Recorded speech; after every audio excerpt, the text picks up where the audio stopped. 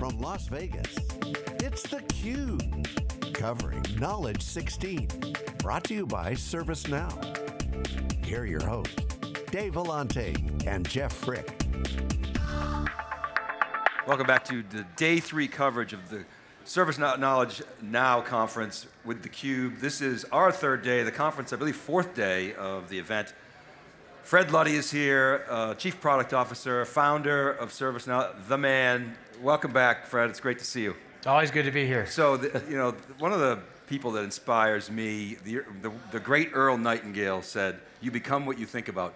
You must be thinking really great thoughts in the last 10 years. Can you imagine 12,000 people at an event like this? Well, it's a wonderful thing, and at the same time, it comes with great responsibility. I'm very sincere about this. The most precious resource we have that we can't buy more of is time. And so when people give us their time, it's very, very meaningful. And it's a wonderful event to see all these folks come together, and I'm always overwhelmed. Another great speaker, Simon Sinek, said, people don't buy what you do, they buy why you do it. So why'd you do it? Why did you start this company? Well, that's probably a pretty long story, and we don't have that much time allocated, but suffice to say that I think many developers do things to actually have people say, "You've done a nice job." To have people say, "Thank you, that's made my task easier." And I fall right into that, right? I'm in that boat, right? So my whole objective getting up every morning is to do something that when I show it to someone, it will put a smile on their face, because it will liberate them and empower them in ways that they hadn't thought of. And there's nothing more rewarding than that to me. Go ahead. Well, I just say, one thing I always tell people, focus, execute, and delight the customer. That's the key to success. And the fact that you use the word delightful, I think it's a really special word. You don't hear that much in tech keynotes. And it's not about, you're talking about, I think, single systems and develop fast and all this other stuff. But the word delight, and to purposefully have that as part of the mission, really shows a different point of view of how you expect the user of the application to feel when they're actually doing work. You touched on the key word there. And so if you look at, I've been doing this since 1972, and the objective that you had with the machine from 72 to today has changed significantly. And so you use the word feeling, right? And so what constitutes something that's elegant? What constitutes something that's simple? And simple is a feeling that you get because it appeals to your senses. You look at it and you're happy with the way it looks. It makes you feel empowered. It makes you feel, and it feels a certain way, and it behaves a certain way, and it looks a certain way. And so this has been the major focus now for the past couple of years. In 2012, we started building the mobile app that looked very, very different from what we built in 2003. And this continues on now with the service portal. And it's all about user expectations, right? That we were all happy when we got our first Motorola flip phone and could send a text by hitting the 3 key 3 times to get a certain letter. That was, that was very liberating. Well, now we don't have to do that. And so as technology marches on, the capabilities become more and more powerful. So you think about it, we live our lives, as human beings, we live our lives in 4 dimensions. On that machine in front of you, you live in 2. You're missing 2 whole dimensions there. So if you start to think about down the road, what are we going to do? It's ever so much more exciting than it has been for the last 40 years. I remember the fax machine was a breakthrough. Now you can just imagine going forward, right? But the other part that you said I thought was really interesting in the keynote was about the real world. We've had a lot of conversations about our, kind of what we do at home versus what we do at work, and you kind of up-leveled it a whole nother level. This is just the real world, and as you said, it's how we interact with the devices. And the scary thing, I'm sure from a development point of view, is best practices become expected minimums really, really fast. As soon as we get that experience, of course we expect it. But as you said, it's the real world, and getting that real world experience into what we do, for 8, 9, 10, 11 hours a day. Right, well, and if you think about most business applications, so juxtapose real world with business applications, why do I do things in the real world? Because it's easier to use technology than not. In other words, my Uber app is so much more delightful than calling a cab company, which I used to do, and maybe they would send somebody. So that's my real life. And I used that technology because it made my life easier. In enterprise apps, largely, people are compelled to use them. They have to fill out a form. They have to track their time. They have to fill out these required fields in order to get something started or approved. But that doesn't make their job easier. That's just something they have to do. That's where they start to equate their career to a job versus something of achievement. And I think over time, that will erode. Certainly, there's processes that must be followed. There's policy that must be followed. There's all sorts of compliance that must be followed. However, the vast majority of our time is spent communicating with others and solving problems and moving tasks along. And so you want that communication to be very, very natural going forward. And that's really been the thrust of this whole notion of Connect, of VTB, of mobile, and now the service portal. Those four things have come together to create a completely new experience and environment with ServiceNow. So I took the nicest survey I ever took this morning in the Keynote. It was beautiful. And so, well, first of all, you said in 40 years of programming, you've never been so excited about what you showed this morning. Correct. And it was awesome. I have to ask you, were you coding during the day one keynote? I was sitting across from him. I said, I think Fred's coding right now. Yes. I knew it. You know, that's very simple. I did the calculation this morning. I was asked by the marketing people to dress like a developer for the keynote. And I thought, I have no idea what that means. So I calculated the days. I've coded now for more than 15,000 days of my life, right? And I never once thought about what I was going to put on as a developer. So yes, I was probably coding then. And by the way, I don't know if you noticed, but in the demo, two things didn't work. I actually broke those this morning myself, right? So yes, I was coding, and I shouldn't have been. I have to now fire and reprimand myself. You're just the man to do it. So now, let's talk about that survey. It was gorgeous, beautiful, it was fun, and you wrote that in like record time, right? Correct. And again, so here's the deal. I know of a company that when a person joins, they're given an employee, onboarding survey. That survey is 8 pages long with 12 questions per survey. 12 questions per page. I can't think of anything that could be more effective in having a person say, what did I just do with my career if they expect me to answer all these questions, on a scale of 1 to 10. Surveys, if I want somebody's opinion, ask them a meaningful question. Have them give me a meaningful answer. And to build something that is like that, people will be anxious to take your survey, right? Because, hey, that thing's pretty cool. It's going to have a little funny graphic, and it's going to take me one touch of my thumb to answer the question. And so I'm going to take it. I'm going to give you meaningful results.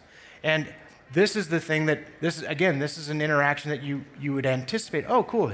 Let's see what this week's question is from the HR department, right? I'm going to answer that. Not, please fill in this 15-line survey. So it was delightful to build, but I think more importantly is, what did it actually show us? Well, people enjoy doing this. I took it 3 times. And you get the answers back. I will tell you that in Jerry's presentation, where they were asking people to tweet, which was another way of taking a survey, we actually expected the results to be quite different. But now, in 2 minutes, we had meaningful results from our actual customers on what we should do. Talk about market guidance. It's awesome. It was awesome, and seeing the ticker in real time was phenomenal. And you said you spend most of your time now building widgets. Yes. Talk about that a little bit. Well, there have been a lot of attempts over the last 25 years by companies like like Apple and like Next and like Microsoft to create these user interface environments that can be blended together. So in the case of Microsoft, you had Olay, and for Apple and Next, you had Web Objects. Both of those, and there was something called OpenDoc as well that Apple was a part of. All of those died because they were too heavyweight and too bloated. But the concept of being able to mix things and to have that aggregate be a very beautiful UI, it's a great concept. And so with these widgets, we're really, I think, done a much better job than those that came before us at building an extremely powerful environment that can also be affected by what context that it's in. So for example, one of the widgets we had was check-in. It's a very simple widget. Press a button, and what the button does is it does a geolocate on your machine, and then it broadcasts this event saying, this person is in Las Vegas. Well, if there's a form also on that page that's listening for that broadcast event, it can now populate the address right into the ticket. So you don't have to integrate the capabilities together. In fact, they're decoupled, but they're still, they're very loosely coupled, but they're very tightly integrated at the same time. And it means you can enhance this without breaking that, and you can change this without affecting that. Is that similar to the way you've built the kind of the automated responsive design? Because I thought that's, before, like you said, everyone was building mobile, just was a web browser on a smaller device, and then we're purposely building responsive design. But you showed in the keynote where you make your changes, and then you just can quickly see kind of what's the responsive design output look like. So take that off of me. I don't have to worry about what it looks like on all the different devices. Yes, that was one of our primary objectives or primary reasons for selecting Bootstrap as the underlying CSS, is that it takes care of so much of that responsive area. One of the things that we wanted, in 2003, the ecosystem for open source was almost non-existent. And so from 2003 till September of 2005, when we started selling, we really had to do everything ourselves. Now, the ecosystem of open source that is truly free, that is so phenomenally powerful. You look at what the people have done, Twitter Bootstrap. You look at the AngularJS stuff, which is probably the most phenomenal technology I've seen for building user interfaces in my entire life. Well, why would we do anything like that when we can actually take advantage of those technologies? And when we take advantage of them, we're saying to everybody like me who develops widgets, you need documentation? Good. There's 400,000 questions that have been answered on Stack Overflow regarding Bootstrap, regarding AngularJS, and regarding jQuery. So there's just this wealth of information that people can tap into so quickly. And that's why we selected those three technologies, which are really the winning three as far as low-level DOM manipulation, formatting, and to build Angular capabilities, which really means you're working with a data model rather than even knowing what the user interface looks like. Yeah, and you said you're working on the world's best stack. You talked about Angular, Bootstrap, jQuery, Front Awesome was in there. Yes. Talk about the stack a little bit. You good? Yeah, so the stack is it's just a wonderful thing of beauty in that you have almost every tool you can imagine is right there, and if it's not there, adding it is simple. Why?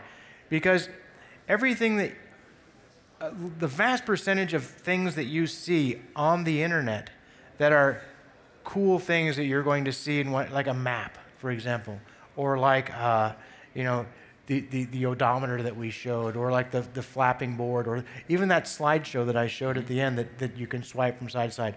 All of that has either been built on Angular, Bootstrap, or jQuery. And so as a customer, as a user of this environment, you want your stuff to look good. Well, I'm going to find somebody else who's already done the work. They've already published the work. They already documented the work. And what we've done as a platform provider is we make it drop dead simple to import that into your page and then have it work without without causing any other harm to anything else in the environment. Right, and then the other thing you mentioned, and to take advantage of the device capabilities in that application. So if it is on a phone and you want to take advantage of the camera or the geolocation, which you may or may not have on your laptop, and then I would imagine then when you show something as cool as the watch, like they did the first day, it won't be long before the little watch icon is up there next to the other two, and now you can write the code to develop the UI and the interface for the different form factor. That's correct. And again, so that's absolutely right. And when we our environment that we run, when you took that survey, you were running in a web browser. But if we had put that survey inside of our mobile app, which we can do because it's just another URL inside mobile, we have a layer called Cabrillo. And Cabrillo allows you to access the native phone capabilities that you can't from HTML. So you can get barcode scanning, you can get easier geolocation, easy access to the camera so you can take pictures. And this is really a great thing. And so we've added another layer that said, okay, you can now deploy this in the ServiceNow app, right, in our mobile app, and you have the capabilities that of the phone. And you've integrated GitHub. We saw that earlier today, so that's pretty exciting. That's really exciting. I love to when you come on theCUBE, I always like to pick your brain about futures. You're a true visionary. At Google I/O yesterday, they opened up the conference talking about mobile, a mobile and cloud world, and then they went on and spent the vast majority of their time talking about AI. Yes. But people are just hot now. AI, cognitive, machine intelligence. What are your thoughts on that? You certainly see Apple with Siri and Facebook, Google working on it, IBM with Watson. What are your thoughts about that technology? It's a new frontier, and for me, it's not a frightening one at all. It's a very exciting one. It's a frontier that started in 1949 with a book called Cybernetics, a made-up word about something that didn't exist. In fact, the person that wrote the book said, whenever you talk about machine intelligence, you should always start with the word cybernetics. And that is because you will put the other person at a disadvantage, because that's not a word. They won't know what it is. And then, there were all talk about neural nets back in the 90s. Sure. And the neural net was a great idea in that, we're going to teach a machine to work like the human brain. There is only one flaw in that: we don't know how the human brain works. So machine learning and that kind of intelligence, which can be developed, I think is staggering the capabilities you can get. So a lot of people don't realize when they're using an AI-based device, right? Well, certainly with Siri, Cortana, there's AI, lots of learning that's happened to understand voice. Another thing, if you've ever used a camera in a phone and it draws the little rectangle, Sure. There's a phenomenal amount of compute power that goes into an algorithm to find a face, right? I want to find a human face, not a dog's face, etc.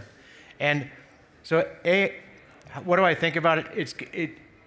Let me just finish the story about the photographs. The way machines learn is pretty much by brute strength, and they have to be taught. Machines don't arbitrarily learn things. They have to be told, they have to be guided as to whether they're doing something right or not. So the way the algorithm was developed, the machine learning algorithm was developed to recognize faces, was the machine was given millions and millions of photos and told which one a face was and which one it wasn't. So as it tried and tried, it kept refining this algorithm. Well, they did one of the initial algorithms in Japan. So what difference does that make? Well, when they brought it here, it didn't work. Why? Because the machine had learned that people have black eyebrows. That's simple, right? So it's a brute strength thing. When Google taught, did Google Translate, which is phenomenal right now, the way they did that was brute strength. They had first tried to develop algorithms for learning languages and translating, and then they said, let's give up. Let's figure out how the machine can learn. How are we going to do that? Well, we need to feed it millions of documents that are translated into many, many languages. What did they do? They went to the UN, where things have been translated. The same document is available in 60, 70 languages. Then they went to the EU, where the same document is available in 20 languages. And they fed these machines all of this information, and they learned these languages. So AI is not something I think to be afraid of. It's not HAL-like, right? I mean, it's nowhere near that. I mean, the embarrassing things that Siri types out for me as a text message just are really, that's the thing that tells you this is not that far advanced, but it can be very, very assistive. And I think that the opportunity for AI to pick up the most mundane of tasks, I think is that opportunity is just, it's beautiful. And you think about, well, what are some of the other things that are AI? Well, the self-driving car, right? I have an 8-year-old. The notion of a self-driving car means what? My son will never have to drive drunk, right? He won't be able to. The car won't let him. The car will drive him home. I don't have to worry about that as a parent. There's loads of other things to worry about, but that's one thing, and you think, God, how liberating is that to think that my son will never be intoxicated behind the wheel of a car? I mean, that's just staggering, and for those people that are afraid of AI, I'm not sure what they're afraid of, other than they saw 2001: A Space Odyssey 50 years ago when it was created. Do you see it impacting a developer's life in the near to midterm, where you're actually communicating in a way that... The answer to that is yes. And I think, again, over time, people's expectations about what technology can do for them is going to be predicated on things they see in the real world, right? So Waze is a great example, right? Waze is going to give you a route based on the conditions right at the moment. And that kind of AI is very important, and people are going to expect that from enterprise-type applications as well. And so the ability to integrate in voice, cognitive capabilities, again, that's a 2-dimension machine. We live in 4 dimensions. And the ability to bring in those other dimensions, I think, is very, very important, and AI is going to be a big driver of that. And cognitive relies on data and quality data. I want to ask you about data. You have a lot of data. So that's one of I think the big secrets about why can AI emerge now? Why couldn't it work in 1949? And one of the reasons is computation power notwithstanding. Right. One of the reasons is there's mountains and mountains and oceans of data to actually sort through. Again, Google went and got all those documents right from the UN and the EU. What about us?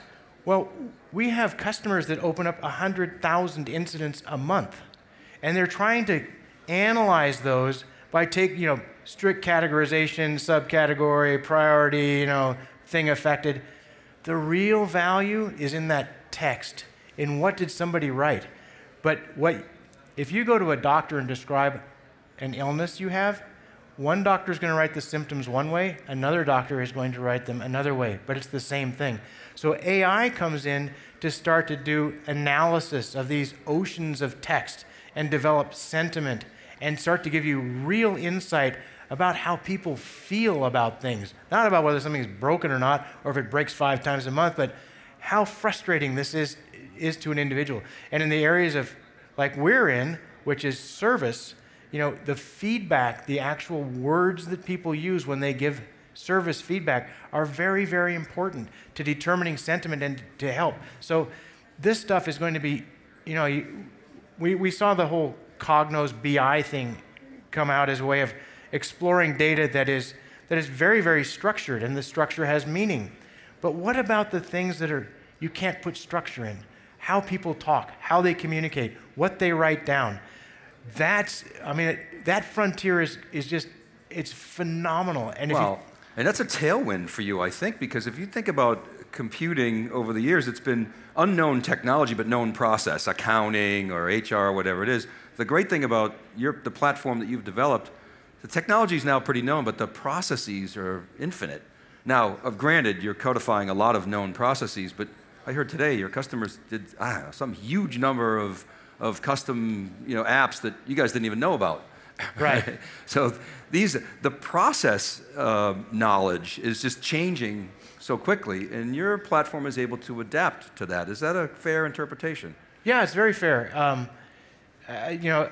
We do a lot of things which are processes, right?